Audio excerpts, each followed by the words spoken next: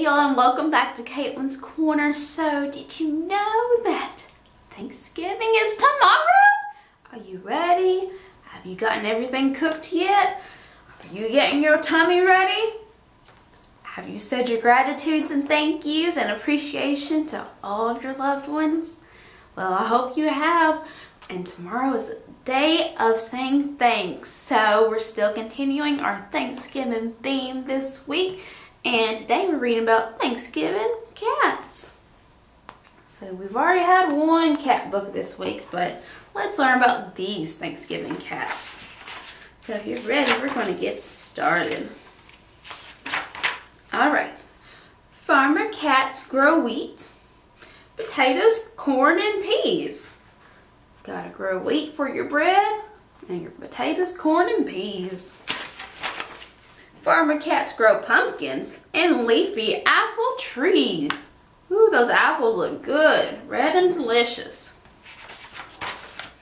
Farmer cats raise cows. The cats raise cows for butter, milk, and cheese. Yes, that's where all of our dairy comes from.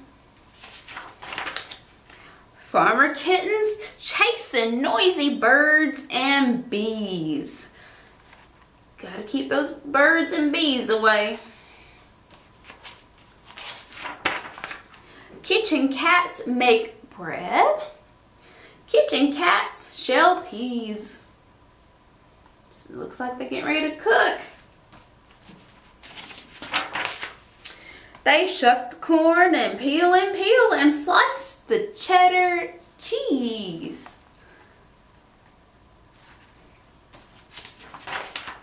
Kitchen cats sell apple pies and pumpkin pies galore. All kinds of apple and pumpkin pies. Which one do you like better, apple pie or pumpkin pie? I think I like apple pie. Kitchen kittens catching coins falling to the floor.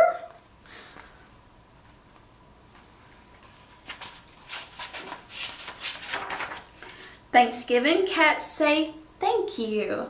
Thanksgiving cats say please. So remember your please and thank yous.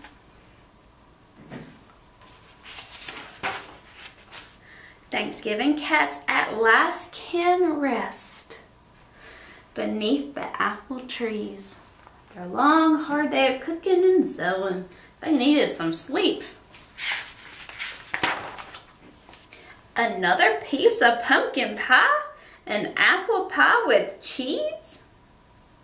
Apple pie with cheese? Never mind, I don't want the apple pie. Have you had apple pie with cheese? Thanksgiving kittens so full.